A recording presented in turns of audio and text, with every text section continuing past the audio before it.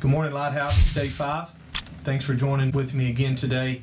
At this point of the fast, every single year, I start to reflect on exactly what I'm fasting for. I know, like me, many of you have a list of things that you want to see happen in 2013. You have in your heart several things that you're specifically fasting for personally. I know as a church, corporately, we're fasting for souls and fasting for families, and we're fasting for spiritual growth in so many different areas. But you, in your own personal life, you have addictions and habits and pains and areas of your life that you really need God to take control of. And more importantly, you need a breakthrough, and you need to be set free from some of that in 2013. And so I know that's why you're focusing in the next few days and taking the first 21 days of the month and just saying, you know what, God, it's all about you. I want to humble myself, and if I can take away TV for 21 days, or if I can take away a meal for 21 days, and if I can stop looking at Facebook and any kind of social media for 21 days, if that'll help me focus in on you and get me past this addiction or this habit or this bondage, then I'm more than willing to do that.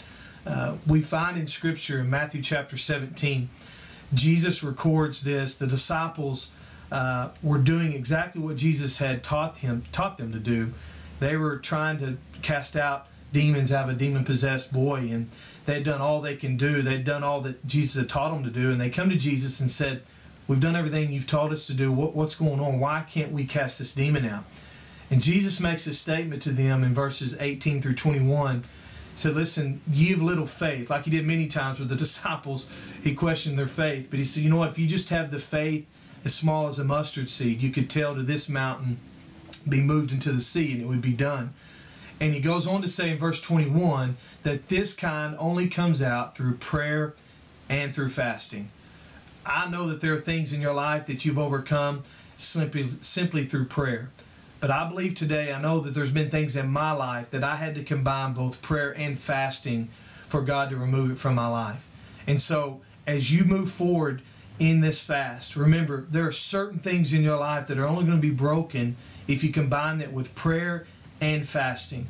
And my prayer today is that every addiction, every bondage, every pain, every hurt, every sin in your life, and every habit would be broken through this time of prayer and fasting. Remember, church, it's not just about withdrawing from food or certain things. Your fasting has to be combined with prayer. You have to be praying, and you have to be reading God's Word in order for God to truly release His blessing on your life. Fasting brings reward, it brings release, and it brings restoration in your life. And so I hope that today you will find that time when you're fasting to pray, to seek God, and remember that what you're fasting for is only going to come about through prayer and through fasting. God bless you, and I'll see you tomorrow.